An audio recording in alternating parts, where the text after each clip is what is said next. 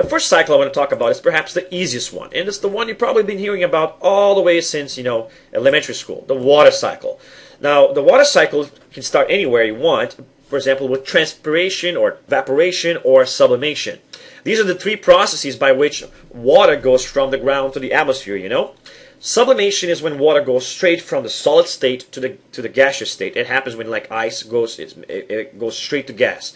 You may watch it like in the snow and see that there's some fog coming off the snow. It goes straight to gas. That's sublimation.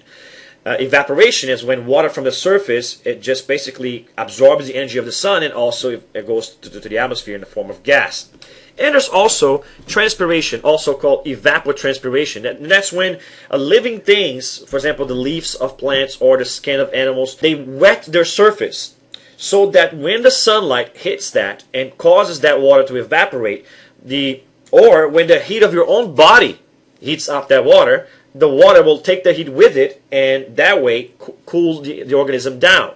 If you wet your surface, the heat of your body will be transferred to the water, and then the water will leave, and that will carry the heat with it. So it's a way that living things keep their temperature down. And so it's also going to be a way for adding water to the atmosphere. So that's transpiration. Now, between the three of them, you're going to be adding water to the atmosphere. Now, once in the atmosphere, the water will rise, and eventually will lose heat to space, and it will cool down.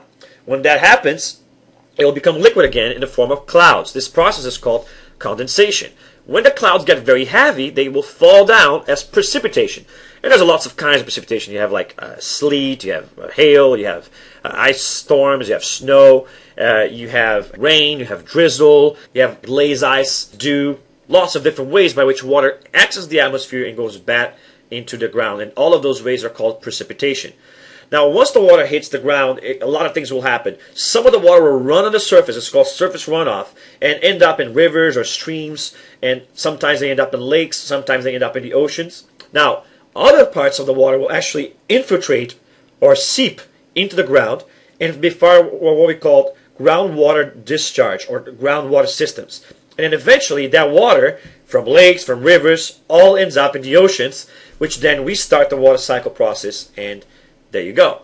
That's the water cycle. It's easy enough to understand. Now remember that when water goes from liquid or solid towards the gas, it's absorbing energy. And then when it goes from that gas to liquid, it's because it lost energy, and the energy got lost to space, so now it became liquid. And when it falls again, it gets frozen, and again, it's losing energy. So the water cycle has a lot to do with energy transfers as well.